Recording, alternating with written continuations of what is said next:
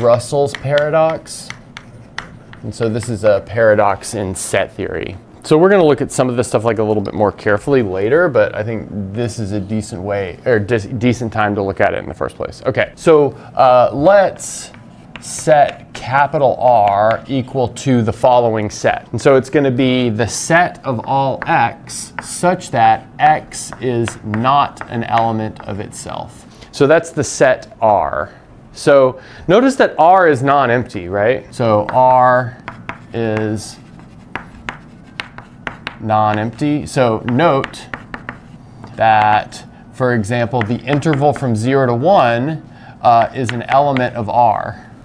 Right? Because the interval from 0 to 1 does not contain itself as an element, right? The interval from 0 to 1 only contains numbers as an element. Can't contain a set as an element, right? Then, well, you know, essentially all number sets are going to be inside of R, right? So the natural numbers, and then here I'll say this one in words, but then I'll just write the symbol for it, just like as a little definition of the symbol. So this fancy C 0, 1.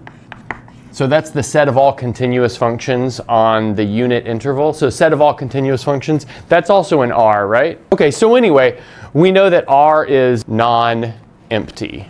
So now here is the question that we're going to build into a mathematical statement. So maybe the question is this a mathematical statement?